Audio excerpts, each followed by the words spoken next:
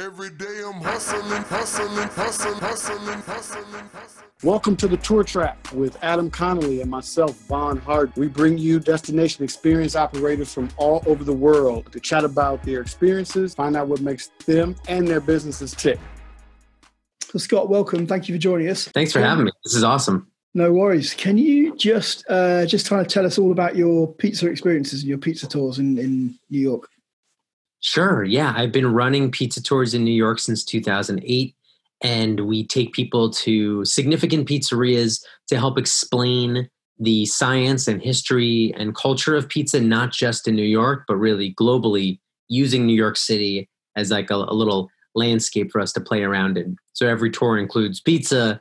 You get to go into the kitchens, you learn about the ovens, talk to pizza makers, talk all about tomato selection, cheese preparation, dough fermentation. It's pretty detailed and in-depth, and the idea is that you walk away loving pizza even more than you already did when you started the tour.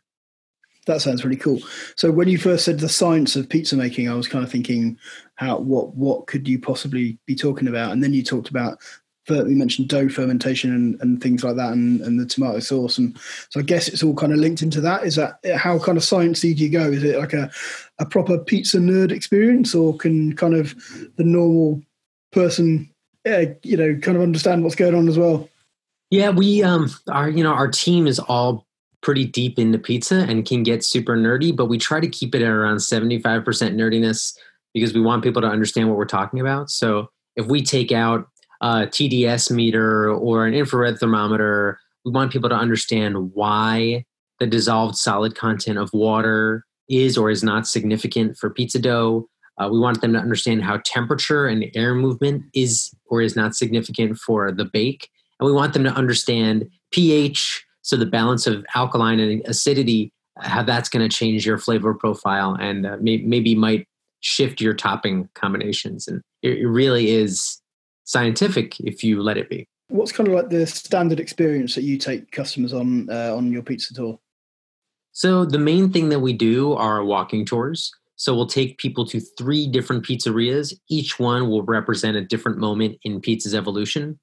And then we do a bus tour, which is 4 pizzerias, and we're not confined by walking area. So we jump on a big yellow school bus that we have here in the States, and that big yellow school bus will take us to the 4 destinations that I've chosen in advance. And the idea is it's constantly changing, always rotating. If there's a new interesting place to visit, we might factor that in. Or if there's an old place that has invited us to check them out on a Sunday, we'll go and visit them. How much pizza do people get when they come on the tours?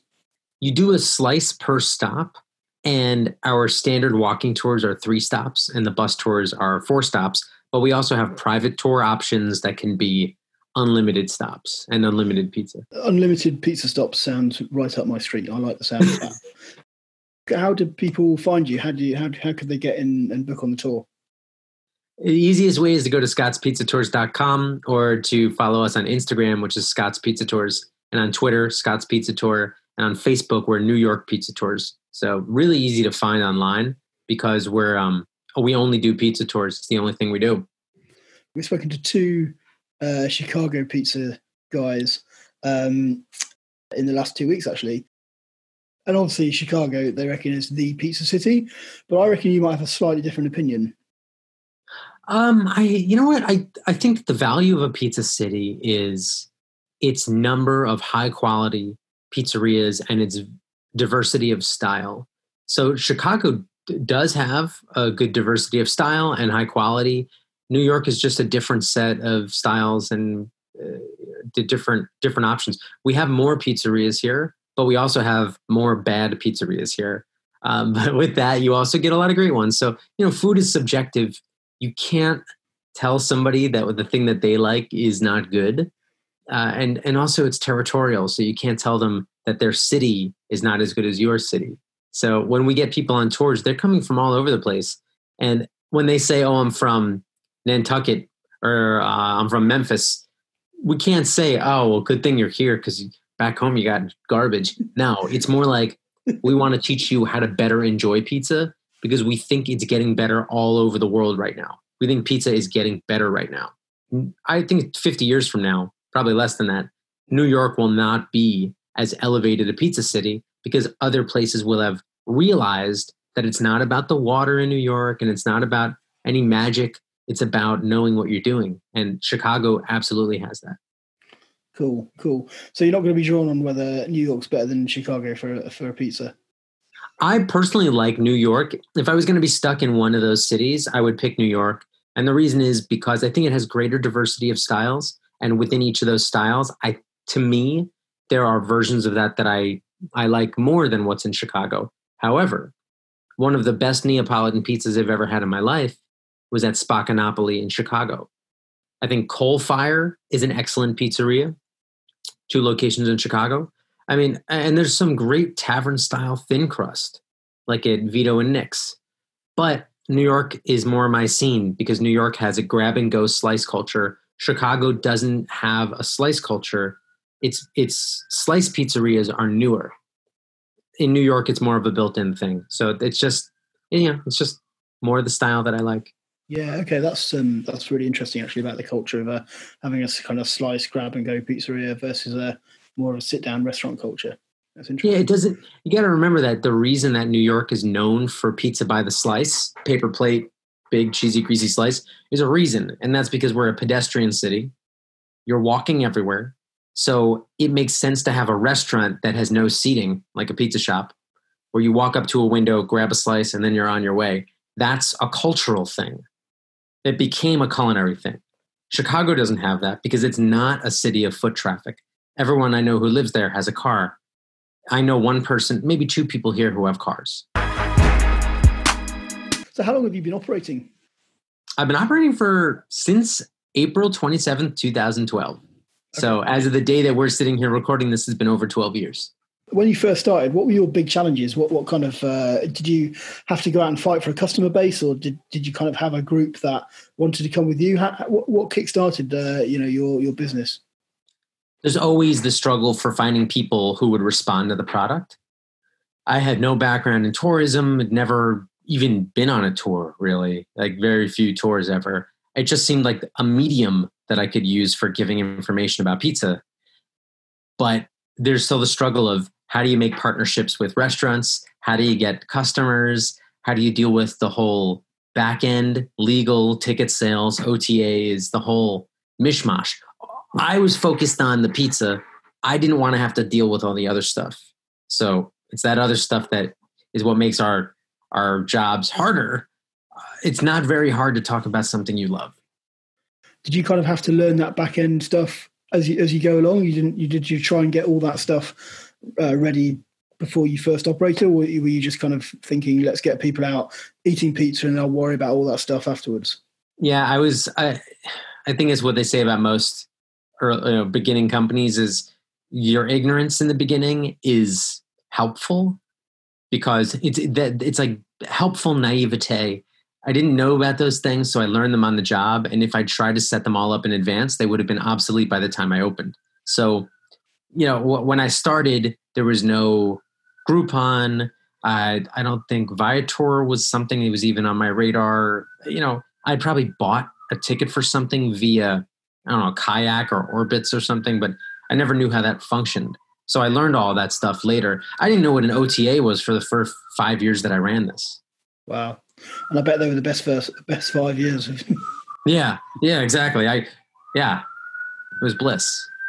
Are you registered with OTAs now? Are you selling through Viator and other platforms?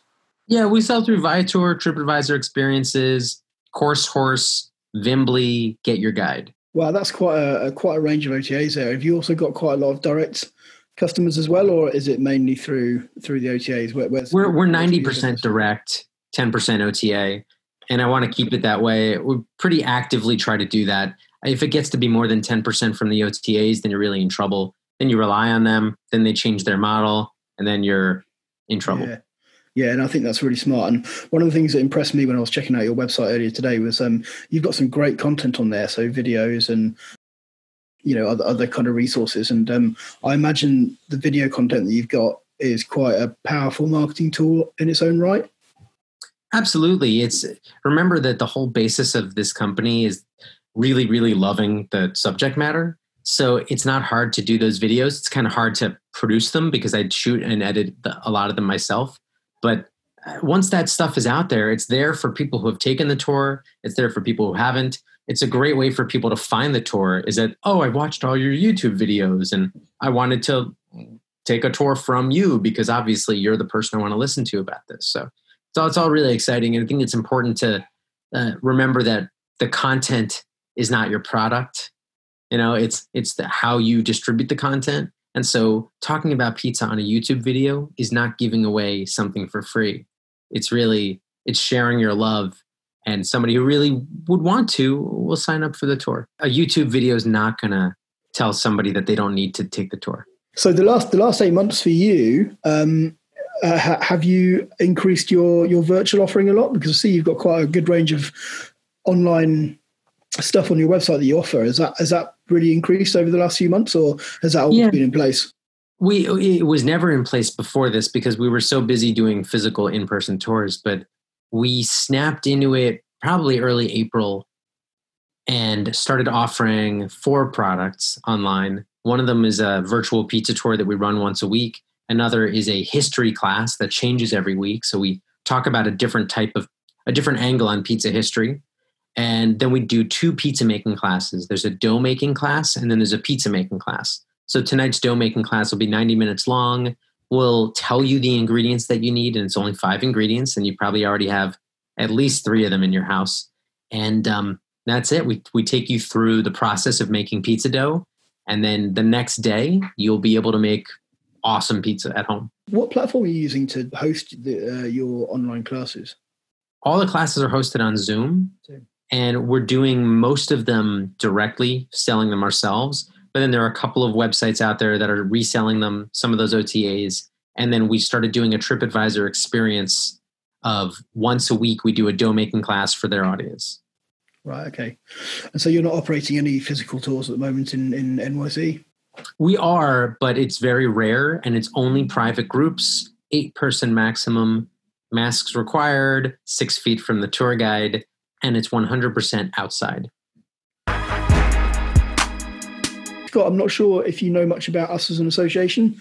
I don't know if you've looked into kind of what we've set ourselves up to do or anything like that. Yeah, I heard your business partner on the Tourpreneur podcast, and I checked you out online a little bit. So yeah. Okay. I guess one of the questions for us to you guys is, what do you think we can do to support you? What is it you may need from us as an association over the next kind of 12, 18 months? And I guess it's difficult to know exactly because we're not sure on the situation, but just kind of generally. Yeah. So I guess maybe think back to your first few years starting out. What would have really helped you in that scenario from an association? That's what I think exactly the very things that helped me when I started would be great now. It's just the sharing of information and the understanding of this community as being a community of colleagues, not necessarily competitors. Because the people who helped me get started 12 years ago are all people who are basically in the same business and fighting over the same customers.